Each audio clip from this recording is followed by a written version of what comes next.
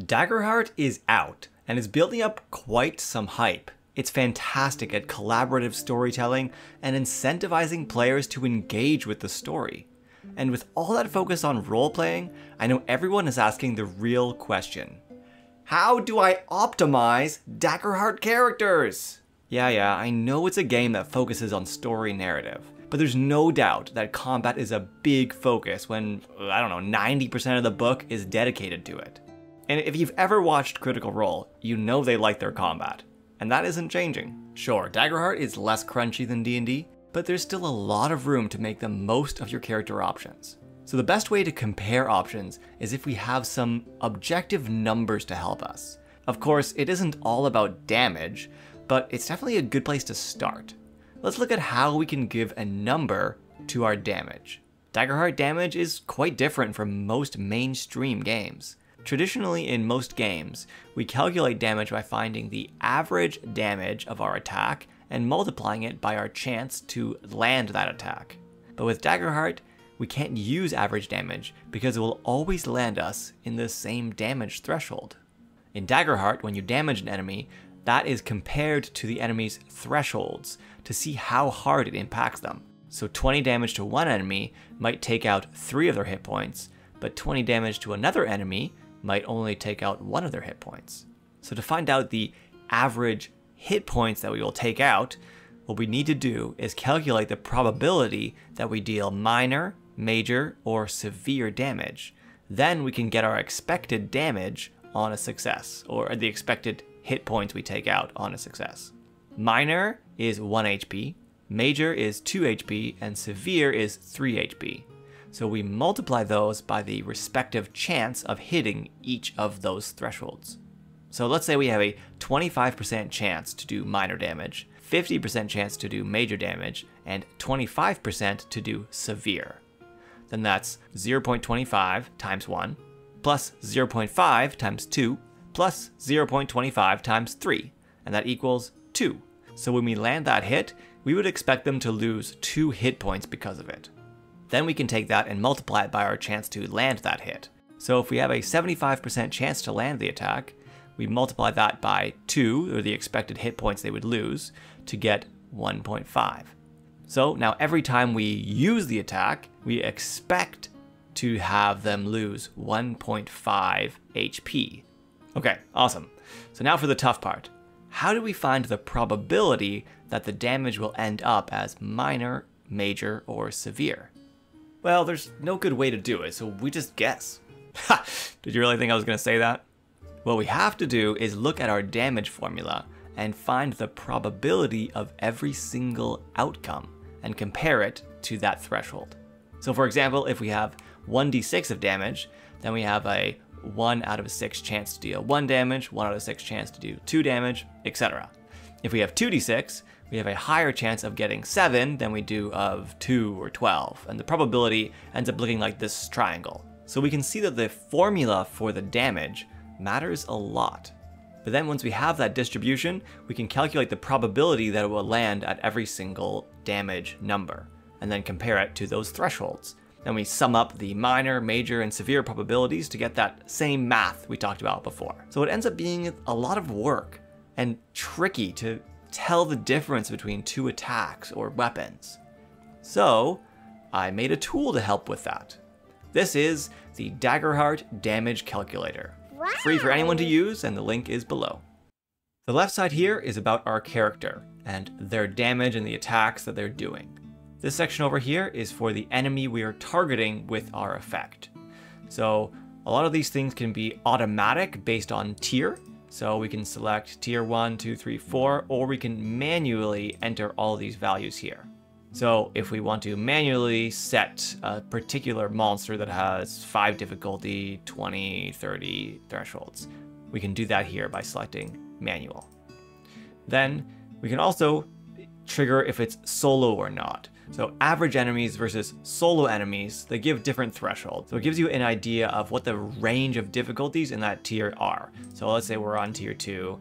We can see the difference between a standard monster and a solo monster's difficulty and their thresholds. These things here are the probability that we will land in a minor, major, or severe damage thresholds. And then this down here is our expected damage on success. We can see here our distribution. So this yellow line here is the major threshold. So anything below it here, all of this area here is going to be minor damage. Anything between yellow and red, this is our major damage. And then anything above severe is our severe. So we basically take all those, sum them up, and we can see them added up here. Then we take all those and multiply them by their respective HP that they would lose, and then we get our expected damage on our success. So if this attack hits 2d12 plus 3, we would expect to deal 1.79 damage. Now here, we don't have any check versus the difficulty, meaning this is an automatic hit. If we need to roll to see if we hit or not, then the expected damage that we actually do down here will change. So here we have expected damage if we hit, and here we have expected damage total. So let's add in a attack roll here. So we have a +3 to attack. We end up with a 65.3% chance that we will land that attack. So our expected damage we deal is 1.17 whenever we make an attack.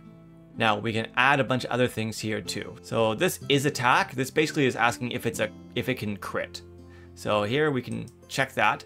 If it can crit, then we have another distribution here showing when we crit, we can add additional dice damage. So the chance that we get into severe goes up quite a bit. Then there are some things that are not attacks. They are reaction rolls. So maybe we make a check to see if this spell goes, and then they make a reaction roll to see if they will dodge it or not. So if they can dodge it with a DC 13, they have a 40% chance to dodge, and they take 0 damage if they do dodge it. So then we would expect to deal 0.7 damage. Now, if they would take some damage when they succeed and do dodge it, we can click this, half on success. And then when they succeed, they will lose, on average, 1 HP. So that boosts our expected damage to 0.97. Now I also do have this nifty thing down here showing if we were to increase or decrease our attack modifier by a little bit, how impactful is that to our expected damage? So this is like if we have a monster that is out of the normal difficulty, what would we expect our damage to look like? Or if we were to add our experiences to our attack roll, how beneficial is that? So we can see here our expected damage goes up the higher our attack mod is. If it's not actually an attack check, then it should be a straight line. I actually initially built this calculator to evaluate Fireball. If you're not familiar with the Daggerheart Fireball, it sounds crazy. It's an at-will ability, so it doesn't consume any hope, it doesn't add any stress to you. And it's an area of effect, and it does D20s of damage, your proficiency. So it feels so much stronger than anything else in Daggerheart. I felt I have to calculate it and check. Are the designers totally out of their minds? How it works is we make a spellcast roll against a target. So we'll check that it is a check versus difficulty. On a success, you hurl the fire. The target and all creatures within very close range make a reaction roll 13. Okay, so we'll say it has a reaction roll with the DC of 13. Targets who fail take D20 plus 5 magic damage using your proficiency. Okay, so this is a 3rd level, so we're gonna get that in tier 2. So let's say our proficiency is 2. So it'll be 2d20 plus 5. Then it says targets who succeed take half damage. So we'll do half on success. Okay, so this is against a tier 2 enemy and a standard enemy. So let's take a look at this damage distribution. So it looks very likely that we're gonna hit their severe threshold and do 3 HP worth of damage. So that ends up being 77.3% chance to do severe damage. So our expected damage on success, that would be if we make our spellcast roll and if they fail their reaction. Then we do, on average, 2.76 damage on this fireball when it succeeds to the area. Unfortunately though, we have a chance to fail in 2 different ways. So we have a 72% chance that we do succeed here. They also have a 40% chance to dodge. So when they do dodge, they take half damage and it ends up being 1.83 expected on a dodge. Adding those all together, so when we cast Fireball, we expect it to take out 1.72 hit points. So looking at this damage distribution, it seems very strong. But I want to check that versus a weapon attack in tier 2 and see what that looks like. So let's compare it to something really strong. Let's say Warhammer here. So that's a D12 plus 6 physical. So that's kind of the strongest physical weapon we can get. Can this compare to Fireball? Well, again, we're going to have the same proficiency. So it'll be 2d12 plus 6. It is a check, and it's an attack. And it's not a reaction. Doesn't do half damage on a save. Okay? I do want to say, Fireball, I do not believe qualifies for an attack, meaning it can crit.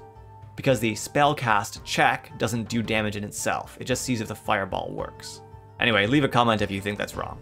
But here we are right now. So we have a much lower probability that we deal severe damage. So when we have a total success, we expect it to take out around 2.5 points of the enemy's HP. Add in the probability to hit, and we end up with 1.79. So whenever we swing this Warhammer, we expect it to take out 1.79 HP of an enemy. So that actually ends up doing more damage than a Fireball. And I was very surprised at this. Of course, Fireball is an area, and it's a ranged attack. So yes, it has those big bonuses there that a Warhammer is just not competing against. But this proves to me the point of the calculator. It's very hard to guess how much damage we're gonna do based on what the rolls are. So yeah, I guess Fireball is kind of balanced. I still think it should require some resources, but you know, whatever. Anyway, I hope this is a useful tool for the Daggerheart community. I'll probably make more Daggerheart videos because I like the system and I think it's fun. So we'll see what we can optimize. If you have any suggestions or you find any issues with the calculator, please email me at dndunoptimized@gmail.com and we'll see if I can address them. But enjoy and happy optimizing.